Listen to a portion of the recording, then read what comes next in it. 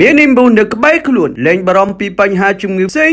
មានដូចជា stress ធុញថប់ផ្ដាសាយ allergy ខ្ញុំចូលចិត្ត imbus បាទលោកស្រីគណៈកម្មាធិការសុខាភិបាលចិនបានបង្ហាញនៅរបាយការណ៍ចុងក្រោយនៅព្រឹកថ្ងៃពុធនេះតែម្ដងគឺបញ្ជាក់ថាចំនួនអ្នកស្លាប់ដោយសារតែ virus COVID-19 ឬក៏គេហៅថា corona ថ្មីឆ្នាំ 2020 នេះគឺបញ្ជាក់ថាមនុស្សស្លាប់នឹងគឺមានចំនួនរហូតដល់ទៅ 1110 នាក់ហើយឆ្លងប្រមាណជា 44,200 នាក់ហើយបាទហើយតួលេខនេះគឺត្រូវបានស្រង់ចេញពីបណ្ដាខេត្តផ្សេងៗនិងតំបន់នានាចំនួន 31 នៅទូទាំងប្រទេសចិនដែលមានការផ្ទុះឡើងនៅវីរុស COVID កូវីដ បាទហើយដែល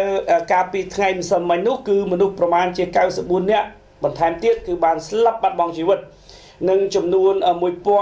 1068 នាក់គឺត្រូវបានរកឃើញថាមានផ្ទុកវីរុស COVID-19 ឬកូវីដ ថ្មីនេះហើយជាមួយគ្នានោះដែរគឺអាជ្ញាធរចិនបាទប្រចាំនៅឯក្រុង Ningbo ខេត្ត Zhejiang ភាគខាងលិចនៃប្រទេសចិនក៏បានសម្រេចប្រើប្រាស់នៅរថយន្តបាញ់ទឹកបាទដើម្បីបាញ់ទឹកថ្នាំសម្រាប់មេរោគពេញទៅដល់ផ្លូវសាធារណៈដើម្បីកាត់បន្ថយនៅការចម្លងមេរោគកូវីដ ដែលកំពុងតែរីករាលដាលខ្លាំងឡើងគួរជាទីព្រួយបារម្ភអាជ្ញាធរចិនបញ្ជាក់ថាចំណាត់ការដែលគេប្រើនេះគឺមិនអាចធានាថាគ្មានការចម្លងមេរោគនោះទៅកាន់ប្រជាពលរដ្ឋបាន 100% ទេក៏ប៉ុន្តែយ៉ាងណាក្តីវាគឺជាចំណែកមួយនៅក្នុងការសម្លាប់មេរោគផ្សេងៗដែលកំពុងតែសាយភាយនៅក្នុងបរិយាកាសរួមទាំងមេរោគកូវីដ ផងអាជ្ញាធរចិនគឺបានបន្តថាដើម្បីការពារនៅការចម្លងកូវីដ គឺប្រជាពលរដ្ឋត្រូវតែយកចិត្តទុកដាក់ចំពោះខ្លួនឯងឲ្យបានខ្ជាប់ខ្ជួនដូចជាការពាក់ម៉ាស់រាល់ពេលដែលខ្លួនចេញទៅទីសាធារណៈលាងសម្អាតដៃនឹងសាប៊ូឲ្យបានញឹកញាប់ហើយផ្អាកជាបន្ទាន់នៅការបរិភោគសាច់ឆៅឬក៏សាច់សត្វព្រៃជាដើមបាទលោកស្រីនៅក្នុងនោះដែរគឺតាក់ទងទៅនឹងចំនួនបាទអ្នកដែលបានឆ្លងវីរុសកូវីដ ដែលក៏ COVID-19 នៅលើនាវាកំសាន្តយក្សដែលមានឈ្មោះថា Diamond Princess គឺដែលចតទៅនៅឯជប៉ុននោះគឺកើនឡើងដល់រហូតទៅ 175 នាក់ហើយដែលមន្ត្រីក្រសួងសុខាភិបាលជប៉ុនបាននិយាយថាមនុស្សចំនួន 39 នាក់បន្ថែមទៀតត្រូវបានគេរកឃើញថាឆ្លងវីរុស COVID-19 នៅលើនាវាកំសាន្ត Diamond Princess នៅឯកំពង់ផែ Yokohama របស់ប្រទេសជប៉ុនហើយដែលចំនួននេះគឺនាំឲ្យមានអ្នកដំណើរនឹងនាវិកដែលឆ្លងវីរុសកើនដល់ចំនួន 174 នាក់ហើយ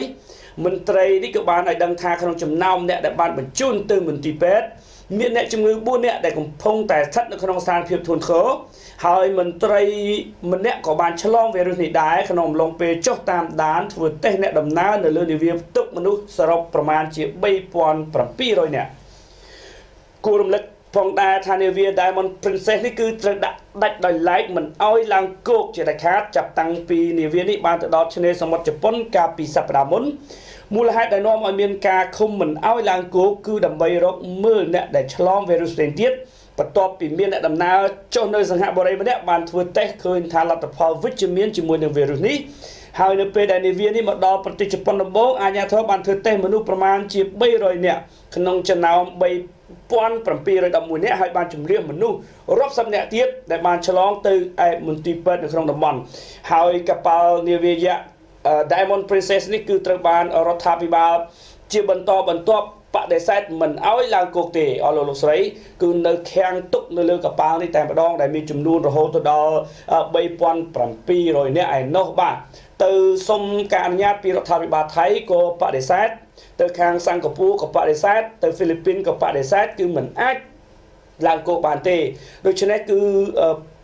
អ្នកដំណើរទាំងអស់នៅក្នុងកប៉ាល់ដែលមានចំនួនប្រមាណជាជាង 3,000 នាក់នេះគឺជាប់នៅក្នុងនេះតែម្ដងដែលទាមទារឲ្យមន្ត្រីសុខាភិបាលបាទចុះទៅពិនិត្យ